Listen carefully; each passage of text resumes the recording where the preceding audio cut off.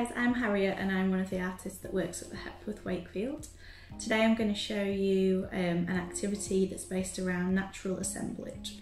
Assemblage is basically a collection. It's an artwork that's made by bringing things together that you find.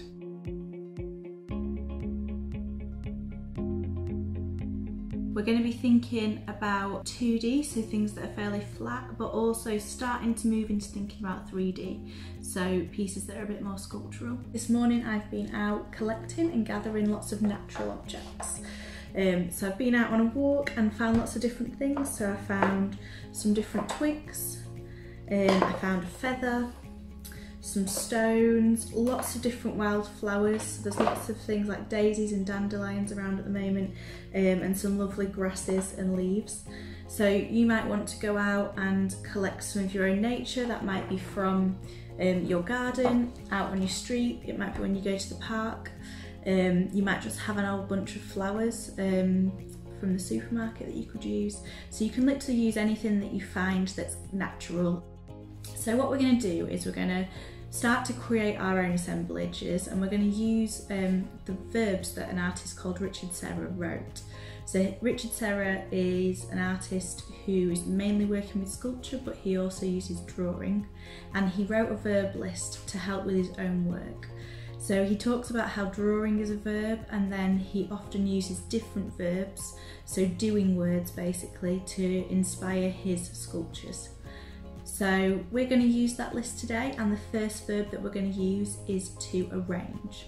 So I'm going to look at my natural objects and I'm going to think about different ways that I could arrange them to create an assemblage. So to start with, I might just arrange them by colour. So I'm going to grab my collection of leaves.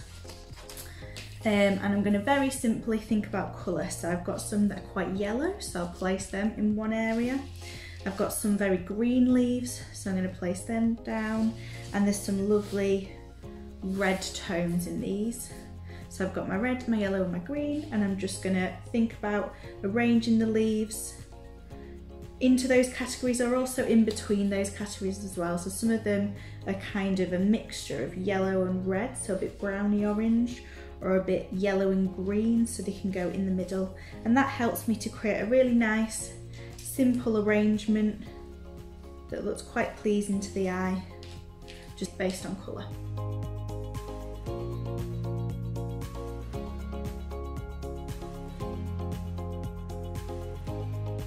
And then the next word we're going to do is the word to stack.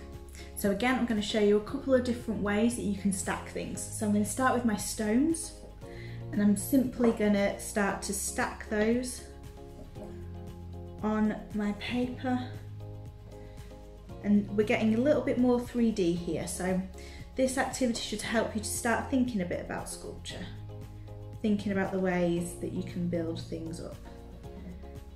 Just move that one out so you can start to make a really simple sculpture just by stacking things on top of each other.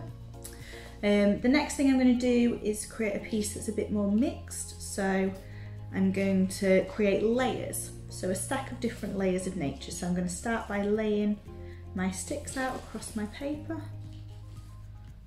and then I might start to bring some other things in. So I'm going to lay some grasses over the top in different layers,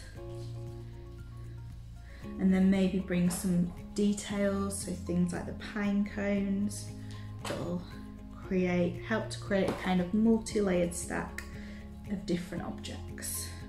Maybe have a little highlight with a couple of flowers in there as well. So I'd like you to respond to the word to stack with your objects and to create something that stacks. And then also I'd like you to do one more piece that responds to a different verb or doing word.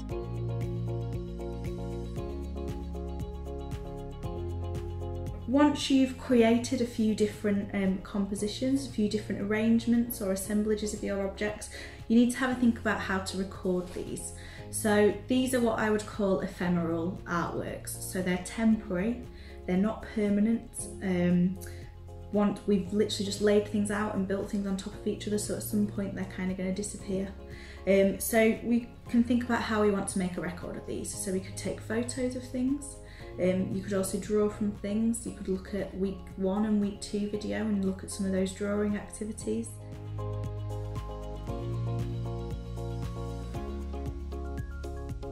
One thing that you might want to do to help you to focus and to record things is to create a viewfinder. So I've just got an old piece of cardboard here. You could use anything. You could use kind of magazine covers or bits of old post, anything that's a bit firmer. And you're just going to create a simple kind of picture frame. So I'm going to fold my card in half, and where that folded edge is, I'm just going to cut into it and cut a little square or rectangle out of it.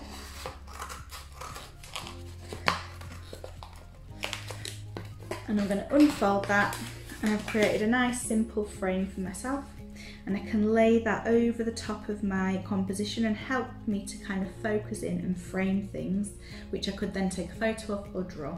So you can think about the arrangement of this composition. Do you want one thing to be the focus? So here those yellow flowers and those pine cones are kind of standing out, or do you want to think about how things, is it quite a minimal composition, so is there just some little bits of grass in there? Are things sitting right in the middle of your frame, or are things sitting to one side as well? So composition is all about how you lay out the frame of your image, what sits at the front, what's at the back. And then you could have a go at doing a simple drawing. So there's one I did here earlier that had a pine cone at the centre of it to show that focus. Thanks, enjoy.